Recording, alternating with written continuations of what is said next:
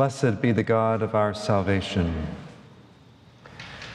who bears our burdens and forgives our sins. The sacrifice of God is a troubled spirit. A broken and contrite heart God will not despise. Let us come to the Lord, who is full of compassion, and acknowledge our transgressions in penitence and faith.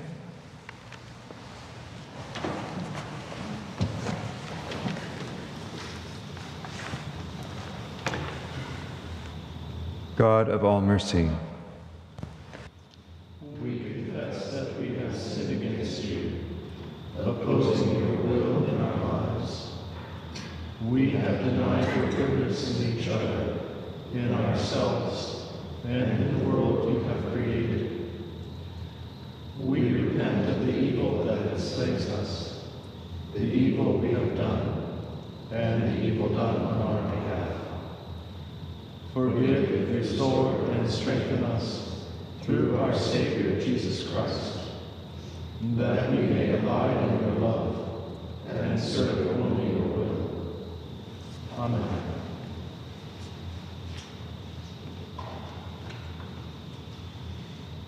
Almighty God, have mercy on you, forgive you all your sins through the grace of Jesus Christ, strengthen you in all goodness, and by the power of the Holy Spirit, keep you in eternal life. Amen.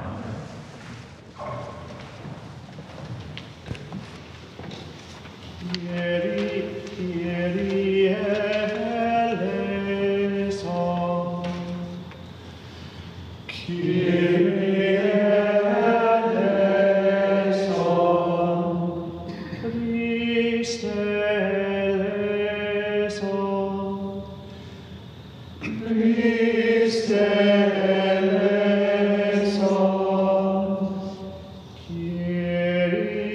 eleison. The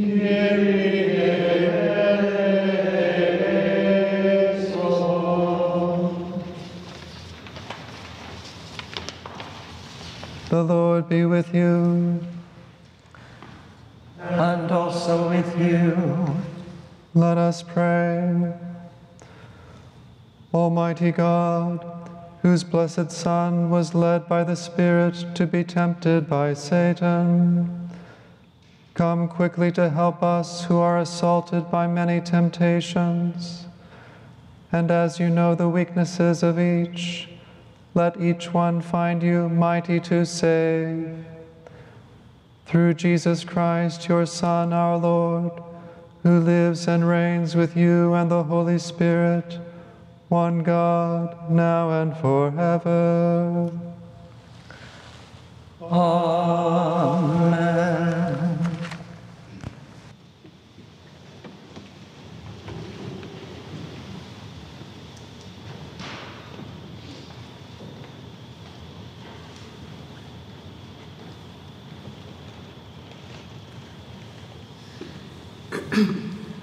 A reading from the book of Deuteronomy, the 26th chapter, verses 1 through 11. When you have come into the land that the Lord your God is giving you as an inheritance to possess, and you possess it, and settle in it, you shall take some of the first of all the fruit of the ground, which you harvest from the land that the Lord your God is giving you. And you shall put it in a basket and go to the place that the Lord your God will choose as a dwelling for his name.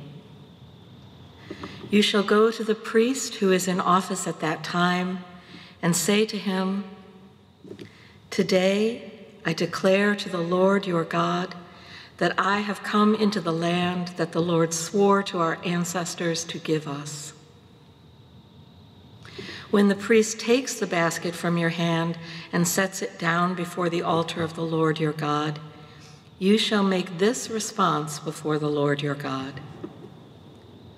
A wandering Aramean was my ancestor. He went down into Egypt and lived there as an alien, few in number, and there he became a great nation, mighty and populous. When the Egyptians treated us harshly and afflicted us by imposing hard labor on us, we cried to the Lord, the God of our ancestors. The Lord heard our voice and saw our affliction, our toil, and our oppression. The Lord brought us out of Egypt with a mighty hand and an outstretched arm, with a terrifying display of power, and with signs and wonders. And he brought us into this place and gave us this land, a land flowing with milk and honey. So now I bring the first of the fruit of the ground that you, O Lord, have given me. You shall set it down before the Lord your God and bow down before the Lord your God. Then you, together with the Levites and the aliens who reside among you, shall celebrate with all the bounty that the Lord your God has given to you and to your house.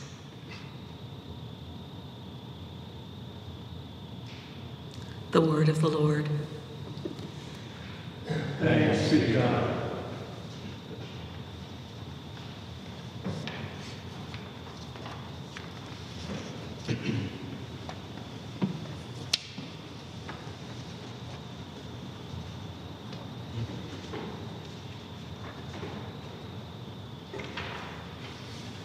He shall give his angels charge over you to keep you in all your ways. He shall give his angels charge over you to keep you in all your ways. Because you have made the Lord your refuge, and the Most High your habitation. There shall no evil happen to you, neither shall any plague come near your dwelling.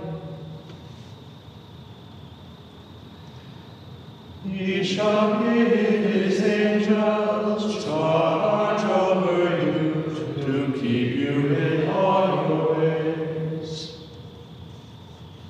They shall bear you in their hands, lest you dash your foot against a stone. You shall tread upon the lion and adder.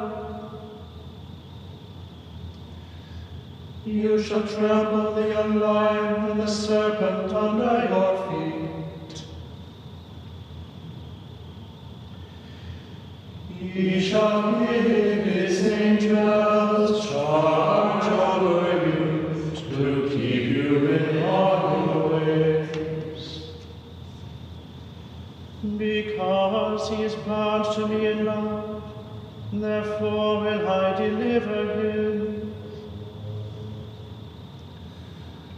I will protect him because he knows my name. He shall call upon me, and I will answer him. I am with him in trouble. I will rescue him and bring him to honor. He shall give his angels charge over you to keep you in all your ways.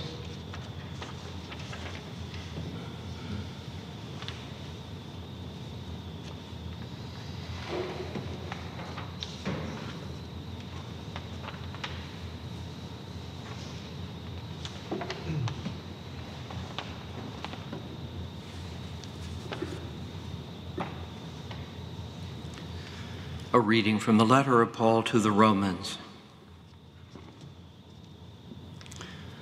The word is near you, on your lips and in your heart. That is the word of faith that we proclaim. Because if you confess with your lips that Jesus is Lord and believe in your heart that God raised him from the dead, you will be saved. For one believes with the heart and so is justified, and one confesses with the mouth and so is saved. The scripture says, no one who believes in him will be put to shame. For there is no distinction between Jew and Greek. The same Lord is Lord of all and generous to all who call upon him. For everyone who calls on the name of the Lord shall be saved.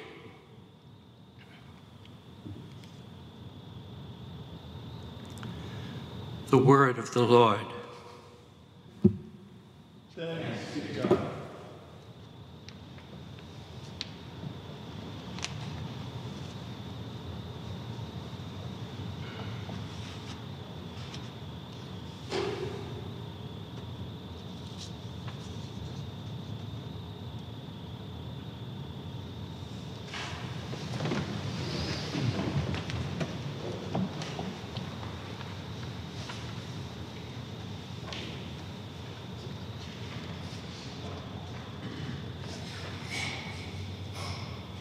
He who dwells in the shelter of the Most High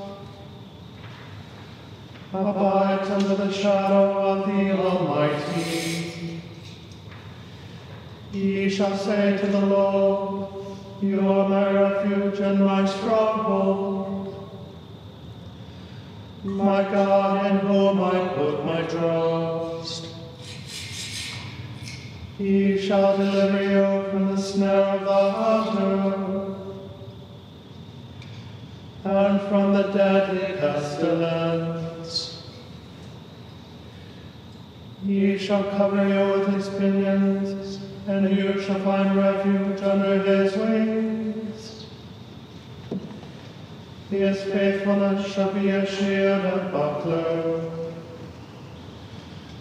For he shall give his angels charge over you, to keep you in all your ways. They shall bear you in their hands, lest you dash your foot against a stone. The Holy Gospel of our Lord Jesus Christ according to Luke. Glory to you, Lord Christ.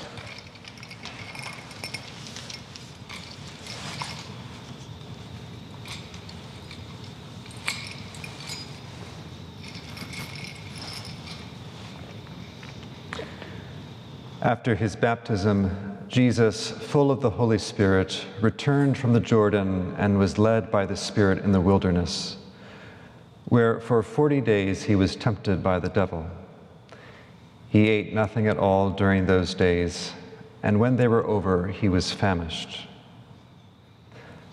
The devil said to him, "If you are the Son of God, command this stone to become a loaf of bread." Jesus answered him, "It is written, one does not live by bread alone." Then the devil led him up and showed him in an instant all the kingdoms of the world. And the devil said to him, "To you I will give their glory and all this authority, for it has been given over to me, and I will give it to anyone I please. If you then will worship me, it will all be yours." Jesus answered him, "It is written, worship the Lord your God and serve only him." Then the devil took him to Jerusalem and placed him on the pinnacle of the temple, saying to him, "If you are the Son of God, throw yourself down from here, for it is written, he will command his angels concerning you to protect you, and on their hands they will bear you up, so that you will not dash your foot against a stone." Jesus answered him, "It is said, do not put the Lord your God to the test." When the devil had finished every test, he departed from him until an opportune time. The Gospel of the Lord. Praise to you, Lord Christ.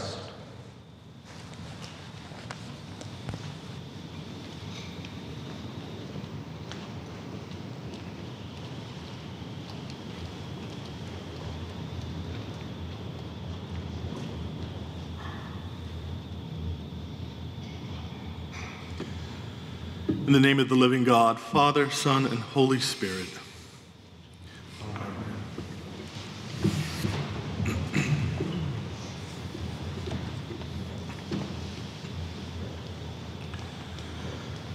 The first of the desert monastics, Saint Anthony, was reported to have taught, quote, "This is the great task of man, that he should hold his sin before the face of God and count on temptation until his last breath," end quote. We tend to count upon temptation with our first Lenten breath, for no sooner as those ashes are smeared on our foreheads than we have sworn to some sacrifice of some beloved treat for the entire season, thereby inviting temptation in for a 40-day fight. We might be feeling the first pangs of temptation, or at least deprivation, on this first Sunday of Lent. This is when we hear the story of Jesus' temptation in the desert. After Jesus emerges from the water of his baptism and hears an affirmation of his identity from his heavenly Father, the Holy Spirit then leads him into the harsh Judean desert, where he is tempted by the devil for 40 days, all the while with no provision of food or water. This is the part of the story we likely identify with, we who have taken on this discipline throughout Lent. But what is the meaning of all this? Why does Jesus willingly face into temptation during his 40 days in the desert? And why do we reprise this same struggle each Lent? If you're anything like me, the idea of facing temptation is not exactly an appealing prospect. We pray every time we say the Lord's Prayer, lead us not into temptation. Temptation seems to be something that makes us feel bad about ourselves. It can make us feel vulnerable and helpless. We face enough challenges in our day-to-day lives. It can be hard to then willingly give up something or things that bring us respite and joy amidst the chaos. For all who struggle with Lenten discipline, I want to share another way of seeing temptation, one drawn from the monastic tradition. For monastics, monks and nuns, or what we would call today vowed religious, temptation is not something to be avoided. Following Jesus into the desert, monastics choose to go the other way, straight toward temptation. Sometimes this journey is literal. Beginning around the 3rd century Common Era, men and women began following Jesus' example and migrating into the desert to live an ascetic life. This path was not intended to be an escape from the toil of life and community, but rather an engagement directly with temptation and the dark forces which endeavor to separate us from God's love. We read in St. Athanasius' biography of Anthony that when he left the city with the specific intention of engaging in spiritual warfare in the desert, he got his wish. Once Anthony was in the desert, the devil tried to lead him away from the ascetic life with reminders of his wealth, his former love of fame and glory, worry about the care of his sister, as well as concern for his own health in the desert terrain, just to name a few of those temptations the devil tried. But Anthony was not swayed. Athanasius continues, quote, "But he, like a man filled with rage and grief, turned his thoughts to the threatened fire and the gnawing worm, and setting these in array against his adversary, passed through the temptation unscathed. All this was a source of shame to his foe, for he, deeming himself like God, was now mocked by a young man, and he who boasted himself against flesh and blood was being put to flight by a man in the flesh." End quote. By facing into temptation, Anthony bested the devil, just as Jesus did before him. While our struggles in Lent may not be quite as intense as Anthony's, we hope, we go into the desert of abstinence, discipline, and prayer with the same goal that led him all those centuries ago into the wilderness. We do it to face into temptation. But in order for the experience to be effective and not destructive, we have to be thoughtful about the discipline we select and how to pursue it. One of our forebears in this monastic community offers a helpful teaching on this point. Father Arthur Hall, SSJE, later the 3rd Bishop of the Episcopal Diocese of Vermont, teaches 2 benchmarks to consider when picking a Lenten discipline. First, he says that it should entail the sacrifice of the lower self for the sake of the higher self. Arbitrarily selecting a Lenten discipline without discernment to its ulterior end is to set about in an adventure in missing the point. If we do not have the growth of our higher nature in mind when we set out on our Lenten discipline, then our abstinence risks being in vain, and we will not stand a chance when confronted with temptation. Second, Paul teaches that the purpose of our Lenten discipline is for the training and building up of our spiritual fortitude, not the destruction or its tearing down. Paul's teaching here draws directly on the wisdom of the desert tradition. The desert Amma Theodora says, quote, "Let us strive to enter by the narrow gate. Just as the trees stood before the winter storms and cannot bear fruit, so it is with us. This present age is a storm, and it is only through many trials and temptations that we can obtain an inheritance in the kingdom of heaven." End quote. If we select the right Lenten discipline, we, in a sense, select the right temptation, and we will be fortified, not broken down by our struggles. Think of training for a marathon.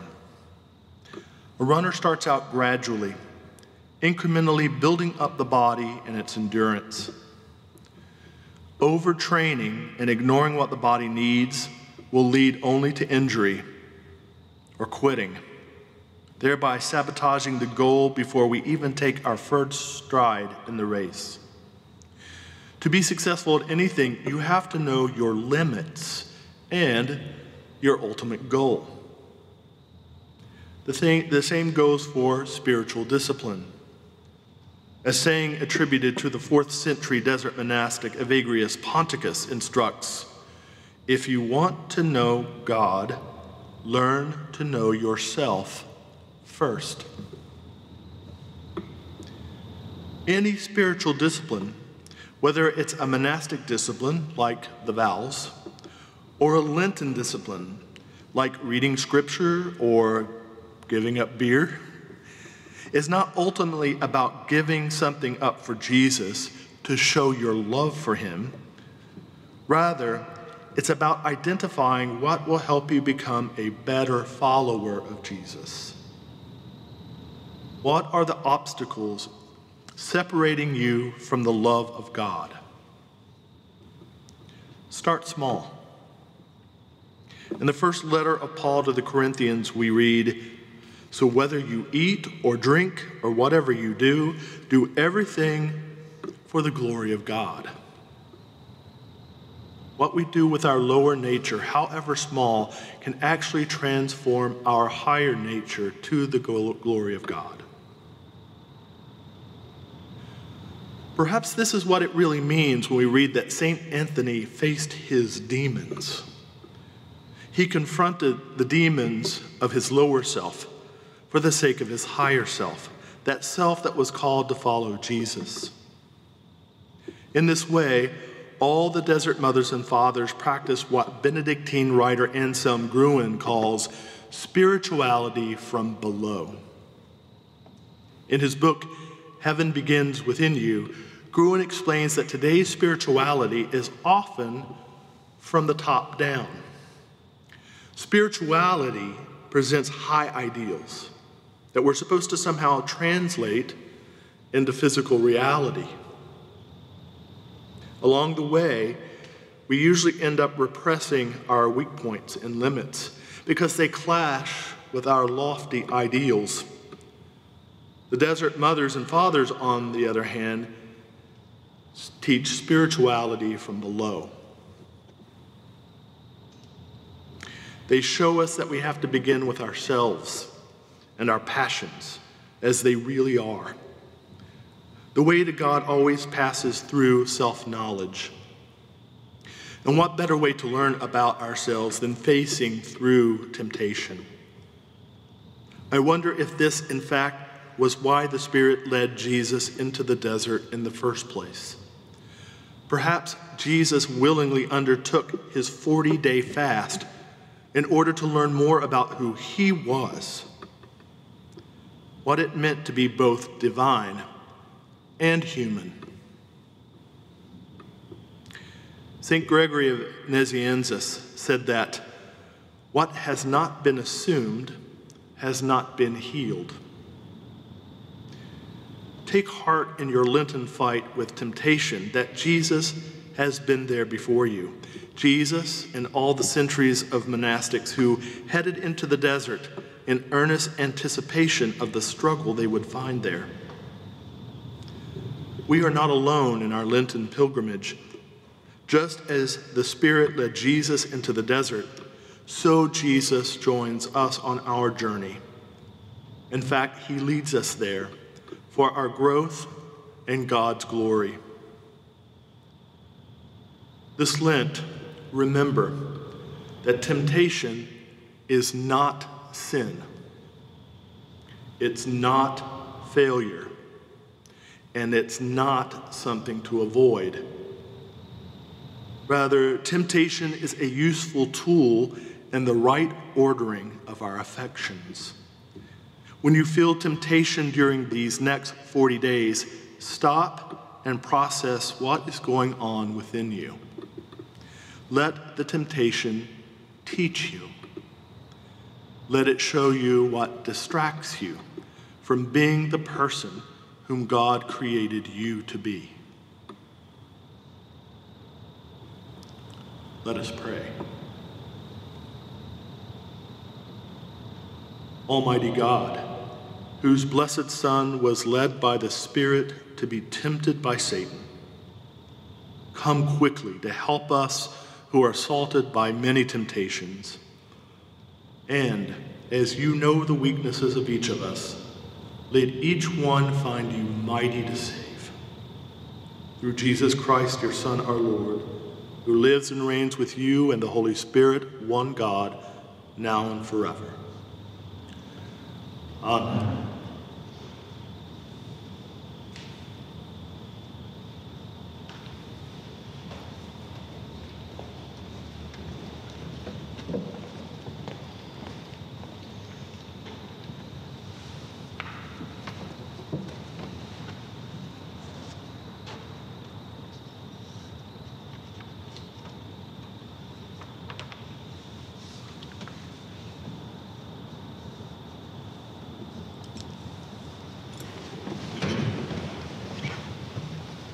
We believe in one God,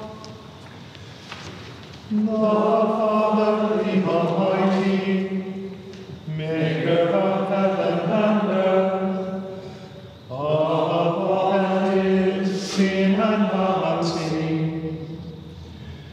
We believe in one Lord Jesus Christ, the only Son of God, eternally begotten of the Father, God from God, light from light, true God from true God, begotten, not made, of one being with the Father, through him all things were made. For us and for our salvation, he came down from heaven.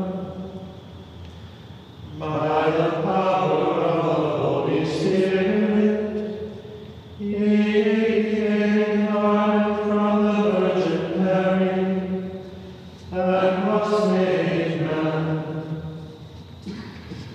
For our sake he was crucified under Pontius Pilate. He suffered death and was buried. On the third day he rose again, in accordance with the Scriptures. He ascended into heaven, and is seated at the right hand of the Father. He will come again in glory to judge the living and the dead, and his kingdom will have no end. We believe in the Holy Spirit, the Lord, the Maker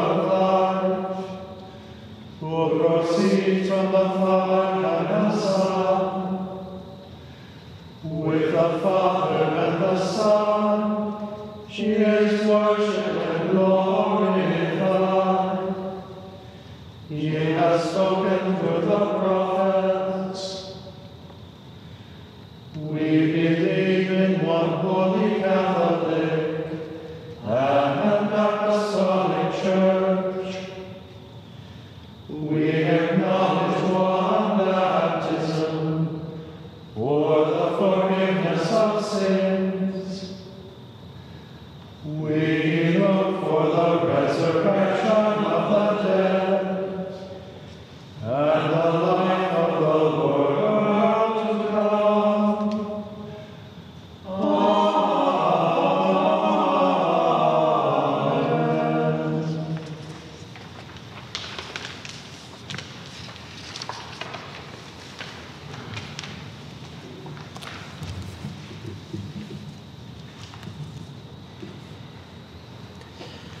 O God of mercy, in whom we put our trust, we name before you those persons and concerns for which we pray. For the people of Ukraine, as they suffer warfare, Courage for Val. for making peace, For Stephanie. Marta. Rescue for Nate. For all those who will be gathering and make peace today at Park Street Church. Rest in death for my parents. healing for Kevin D, For Ian. for his sister Pat, concern and love.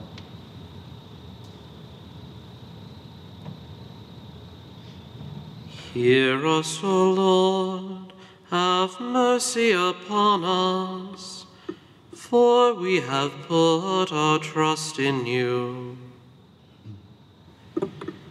Hear us, O Lord, have mercy upon us, for we have put our trust in you.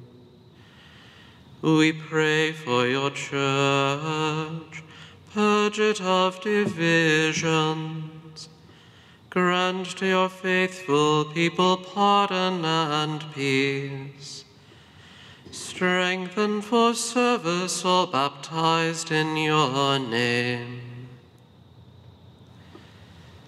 Hear us, O Lord, have mercy upon us, for we have put our trust in you. Give to those you draw to baptismal waters and the anointing of your Holy Spirit, life through your saving death and resurrection. Hear us, O Lord, have mercy upon us, for we have put our trust in you.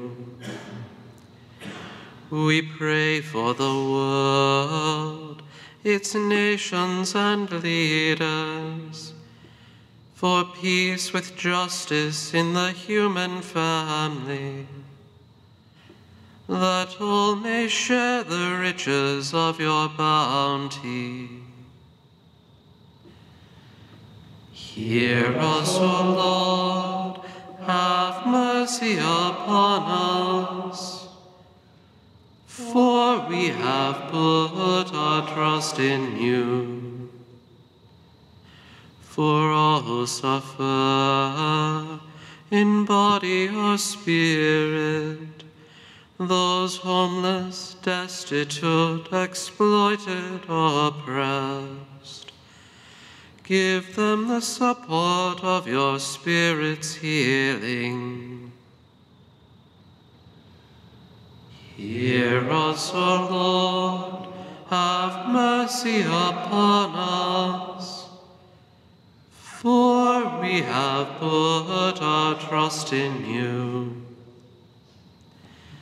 In union with saints and martyrs in heaven, we pray for those who have departed this life. grant us to share your suffering and your glory. Hear us, O Lord, have mercy upon us.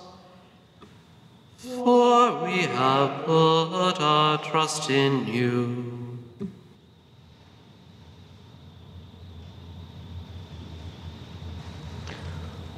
Almighty and everlasting God, mercifully look upon our infirmities, and in all our dangers and necessities, stretch forth your right hand to help and defend us.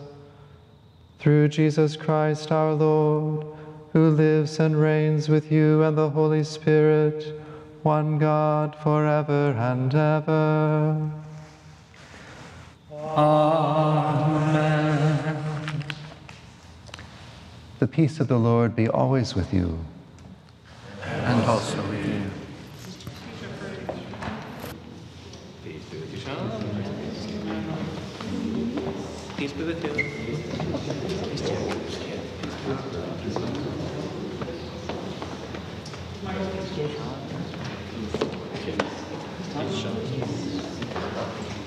Peace be with your legs. Peace be with your gaze.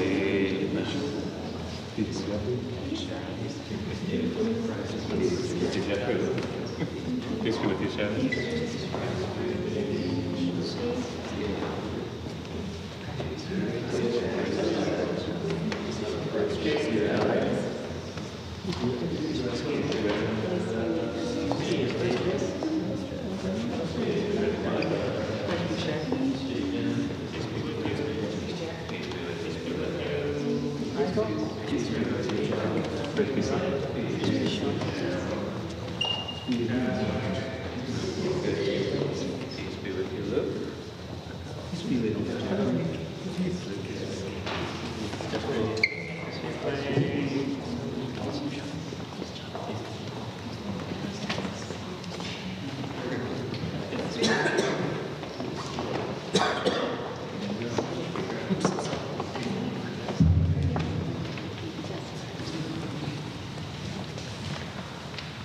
Walk in love as Christ loved us and gave himself for us, an offering and sacrifice to God.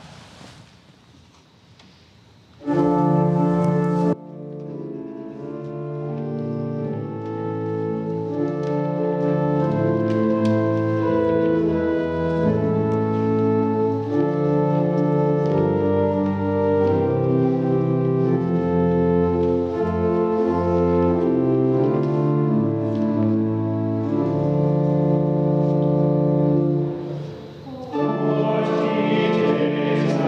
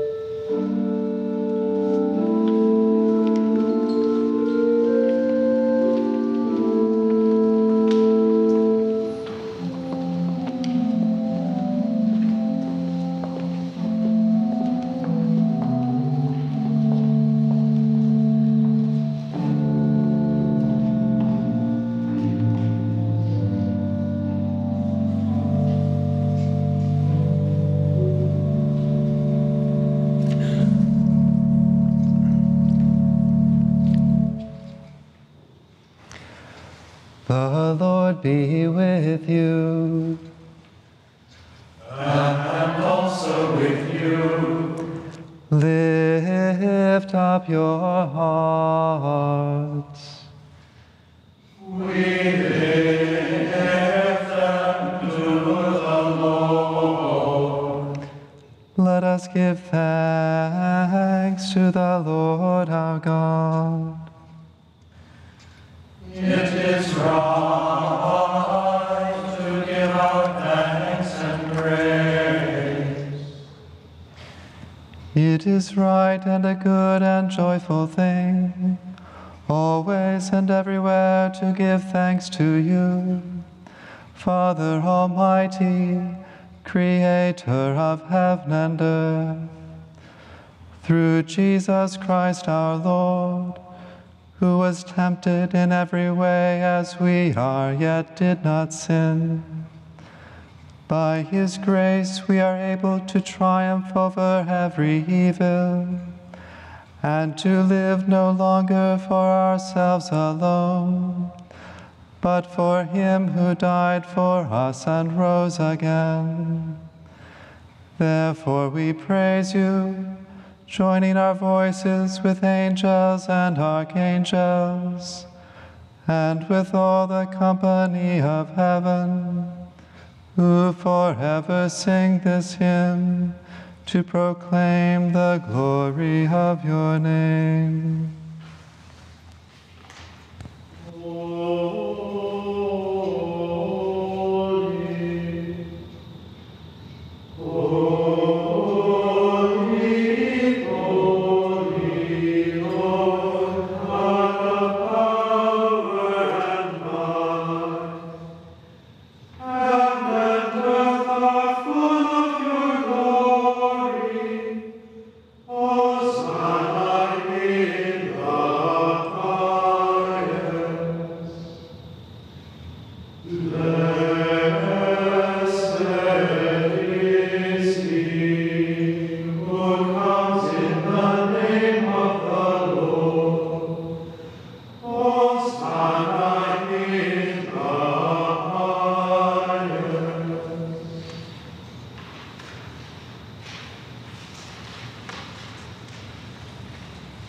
Blessed are you, gracious God, creator of the universe and giver of life.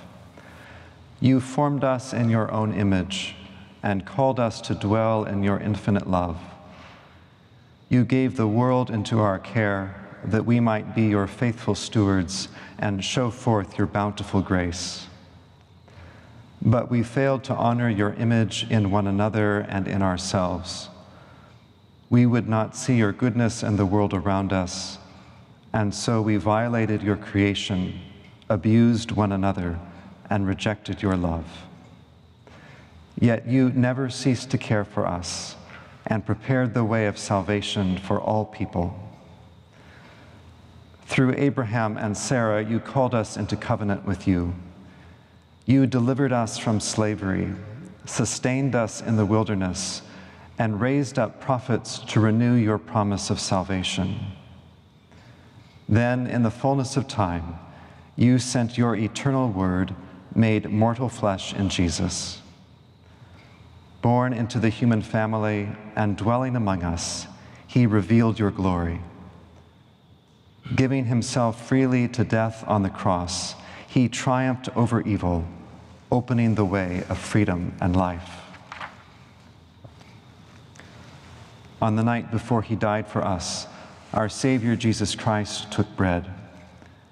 And when he had given thanks to you, he broke it and gave it to his friends and said, "Take, eat.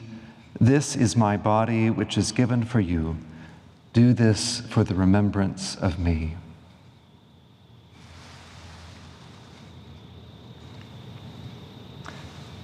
As supper was ending, Jesus took the cup of wine. And when he had given thanks, he gave it to them and said, "Drink this, all of you. This is my blood of the new covenant, which is poured out for you and for all for the forgiveness of sins. Whenever you drink it, do this for the remembrance of me."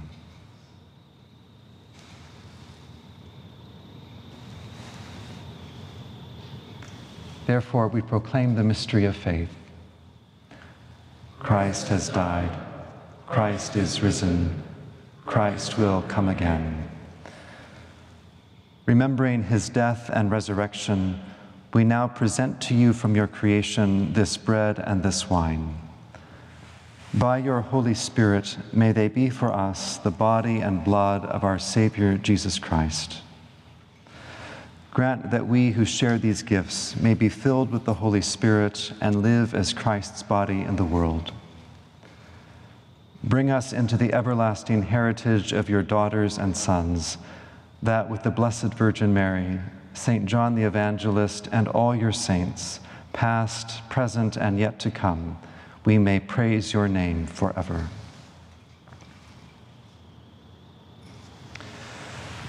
Through Christ and with Christ and in Christ, in the unity of the Holy Spirit, to you be honor, glory, and praise, forever and ever. Amen.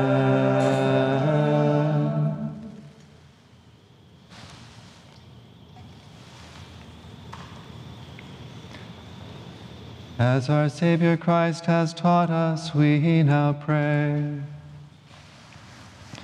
Our Father in heaven, hallowed be your name. Your kingdom come, your will be done, on earth as in heaven. Give us today our daily bread. Forgive us our sins, as we forgive those who sin against us. Save us from the time of trial, and deliver us from evil. For the kingdom, the power, and the glory are yours, now and forever. Amen.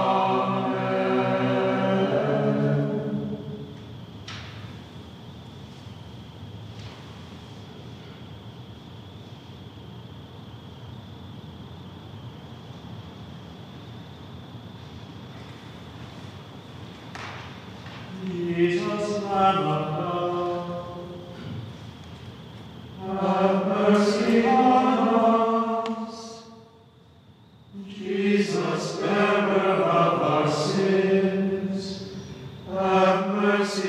on us.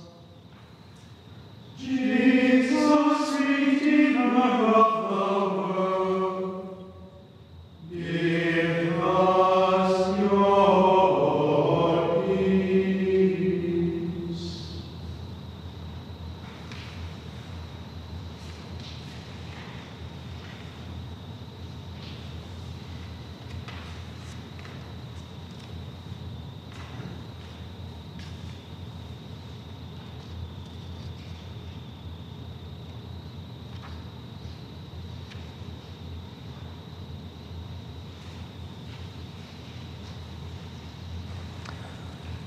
Loving Father, we who are physically distant now, groan inwardly as we await the day when we are restored to the company of our neighbors and brought to the fullness of your presence in the Eucharistic feast. Comfort us in our longing to be near each other. Assure us of your indwelling presence, and hasten the day when we will abide with you and all our beloved siblings in that kingdom where there is neither sorrow nor crying, but the fullness of joy with all your saints, through Jesus Christ, our Savior. Amen.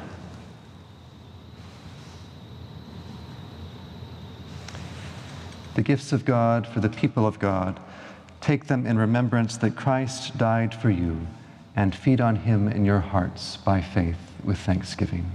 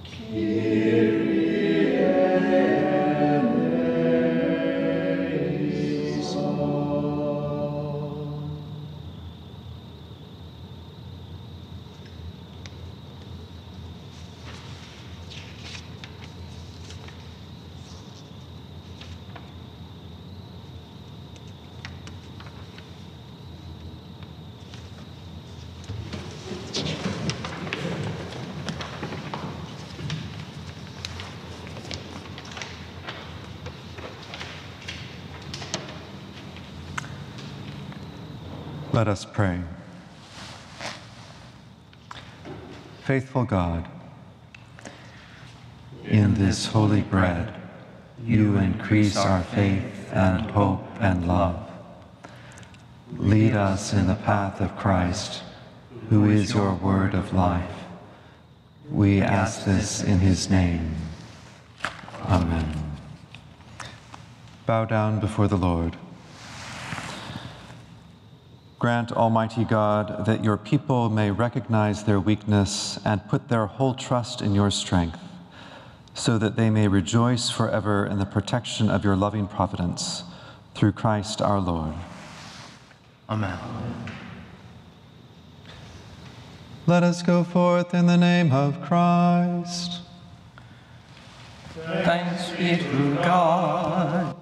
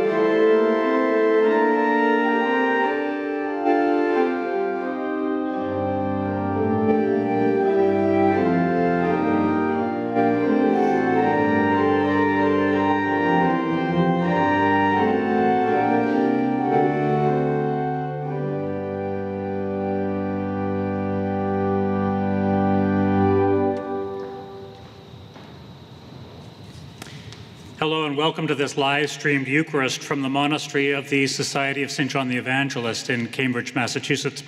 We brothers are honored that you have joined us either in real time or in virtual time. A number of announcements today. One of them is that we have the exciting news that we will be receiving the initial profession of our brother Todd on Saturday the 12th of March at 11 a.m. That service will be live streamed, and so you'll be able to join us over the internet by going to our chapel page on our website.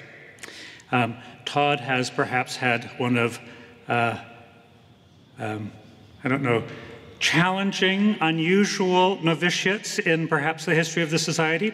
A week before he was closed, we went into lockdown. The chapel was closed, the guest house was closed, and here we are 2 years later. We're still closed. And so, as I say, Todd came for one thing, and he's got quite a different experience. It must be that he has a real vocation if he's been able to survive this 2 years. Anyway, we are thrilled that he will be making his initial profession on Saturday at 11 o'clock. And speaking of closing, we anticipate being able to reopen the chapel next Sunday, Sunday the 13th of March, for the 9 o'clock Eucharist. There are a number of preconditions to that, however. We will be requiring people to pre-register for that, and an email will be going out to our e-list, our congregational e-list about that later in the week. And we will need you to pre-register in order to ensure that there is enough physical distancing here in the chapel. We'll require you to pre-register, and unfortunately, if you don't pre-register, we probably won't have room for you. So make sure before you come, you've pre-registered. We also ask you to dress warmly. The windows and the doors will need to be open in order to enhance the ventilation. We'll also ask you to continue to wear masks throughout the service while you're in church. And unlike before, we'll also be requiring people to be fully vaccinated and boosted in order to attend the Eucharist on Sundays. As you know, several of the brothers here are classified as vulnerable, and this is our home, and we need to do our best, especially after the mini pandemic we had here in the monastery in January. We need to do our best to ensure the safety of our brothers. You may have noticed a couple of things that are a little different during the Eucharist today. As you know, it's our practice to draw from other resources around the Anglican Communion for portions of our liturgy. And during Lent, we're using some things from the Church of England's Common Worship.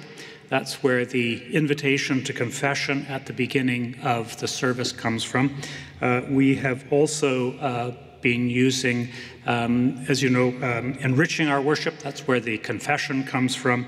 And again, during Lent, we are using the prayer after communion from the Canadian Book of Alternative Services. So as we're just continuing our practice of drawing widely on liturgical resources around the Anglican Communion. Finally, I want to say something about Ukraine. As you no doubt have been watching the news, the news coming out of Ukraine is both heart-wrenching and astonishing.